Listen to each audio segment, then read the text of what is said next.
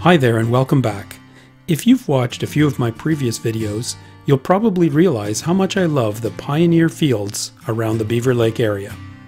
Well, on March 24th, I had the opportunity to be right in the midst of them as the Garrett family and I searched for 6 of their cattle that had escaped from their farm. The Garretts are 6th generation descendants of original Irish settlers in this area. Those pioneers had arrived in Bath, Ontario in 1840 and had set out on foot over 50 kilometers of, well, pretty rough terrain to seek out their allotted land. Despite the tough conditions, the original Garretts and their fellow settlers cleared trees and rocks to form the fields we see today, strangely carved out of what is otherwise wilderness on the edge of the Canadian Shield. Neatly piled rocks and cedar-railed zigzag fences form the boundaries of fields and pastures throughout the area. It's hard to imagine the amount of hard work and sweat that went into clearing the land. Okay, back to the story. Mike and Maureen contacted me after a major cattle breakout at their farm near the Clare River. 62 of their herd of Charolais cross cattle had stampeded in the night, perhaps after being startled by low-flying aircraft the previous day. In their panic, they broke through the gate and escaped. Over the next few days, the Garretts managed to coax most of the fugitives back into their pasture, but 6 yearlings, unfamiliar with the area, had wandered far off. To make matters worse, they were spooked by a car and raced across a bridge, something they would never do naturally. Well, I certainly learned a lot about cows today. By the way, I hope you are watching the footage as I'm yakking away in case you see them. They are out there somewhere. Anyways, after about a week of tracking the cows' prints through the snow, the Garretts had a rough idea where they were, but were concerned they might wander further afield across now frozen creeks and beaver ponds, which would soon be impassable with a few days of warm weather. So they figured a drone might help, and so here I am. Of course, I imagined a heroic sighting and instant rescue, but no such luck.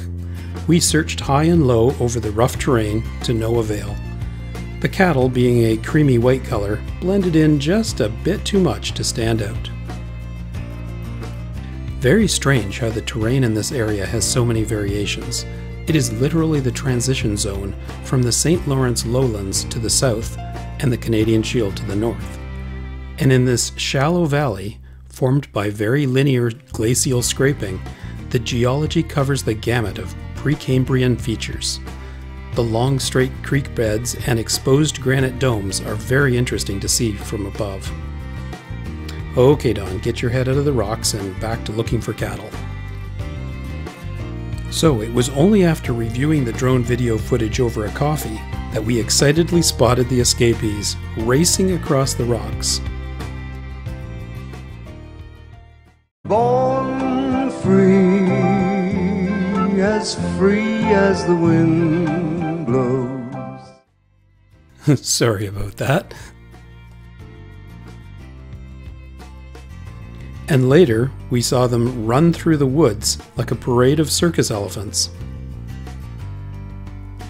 And as it happens, Chris, Mike and Maureen's son-in-law, had also spotted them while on foot, and had left a bale of food to keep them in the area until they could be rounded up. Here's a zoomed-in view.